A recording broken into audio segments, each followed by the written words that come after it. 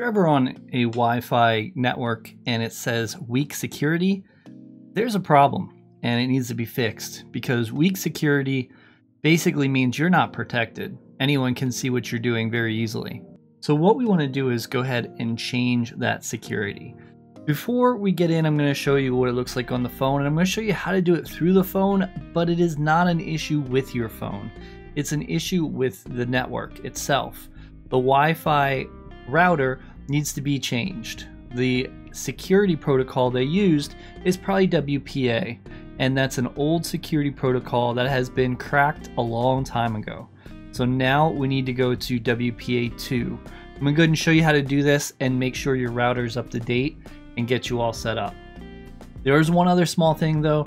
As you update this, if you have any older devices that use Wi-Fi, there is a chance they may not be able to connect to this. So keep that in mind. You can always give it a try, and if it doesn't work, you could switch it back.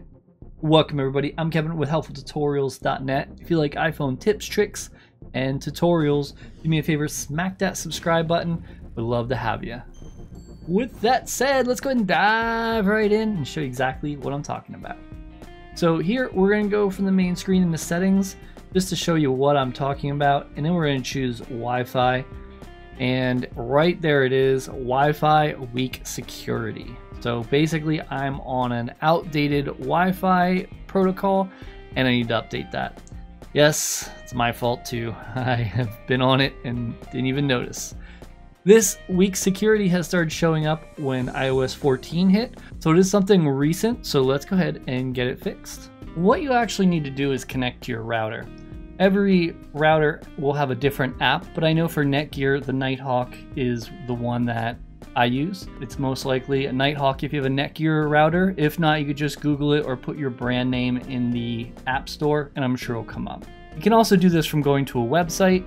If you have a computer, just go to the browser and Google how to connect to and put your router name in. It always comes up and gives you a quick way to do it.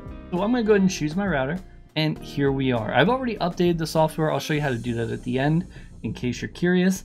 But let's go ahead and go choose Wi-Fi settings. As Wi-Fi settings goes through, you'll notice there's two different outputs. There's 2.4 or 5 gigahertz. So there's actually two different bands on this router. So I would want to change it for both of them. So first I'm going to go to the 2.4 gigahertz and I'm going to choose security method. And I'm going to change it from WPA to WPA2. Because the regular WPA is out of date. So now I have WPA2 set up there. I'm going to go ahead and hit save. Keep in mind your router will restart.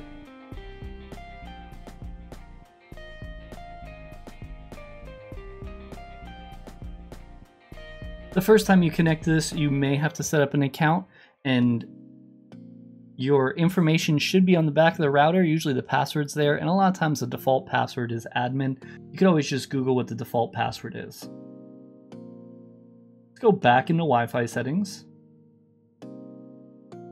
Now we're going to click on 2.4 and we're going to see it does say WPA2, so we're all set. Go back one. Now we're going to go to 5 gigahertz. Click on that, and we need to change this one too. So we're going to click on there and we're going to change that WPA2, and we're going to hit save, and again it's going to go ahead and take our router down and restart. Now we just have to wait for that transition to happen. You want to make sure no one's on the internet or they're aware that the internet's going down when you do this. I made sure my whole household knows. They're not happy, but hey, we need to get a video out, right? And it would be good to get the security bumped up, because I've noticed that weak security for a while and it's been bothering me. So I'm glad that this will take care of it for us. Good to always be learning and researching stuff. See, the Wi-Fi is reconnected. We're not too far off. That's going to pop up. It wants to join the network. We'll go ahead and choose join. Okay, we're back at the main screen. Let's go and check Wi-Fi settings. Check 5. There we go, WPA2. That's awesome.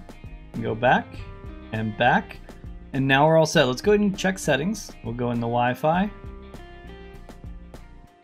And there we go. That weak security is no longer there. I do recommend, if you have a 5G option, to select that, because that's going to be faster than the other. If your router needs an update, you'll see a little thing in the top right corner that says update or depending on your app, you'll see it somewhere. Just hit update and it'll go through and update the software. Expect the internet to go down for about 3 to 5 minutes and let everybody else know. Then it'll come back up and you should be all set. If for some reason you're still not getting internet access, make sure you unplug your cable modem and your router and then just plug them both back in. That resets everything. It's also good to do every month or two just to keep everything fresh. Then you should be all set. So if you know anyone else that may have this problem, make sure you go ahead and share this video. Let them know about it because you don't want anyone to get hacked. Your information is wide open if it does say weak security. And that's why Apple added that feature to let you know. Glad we were able to get you set up, and thank you so much for the view.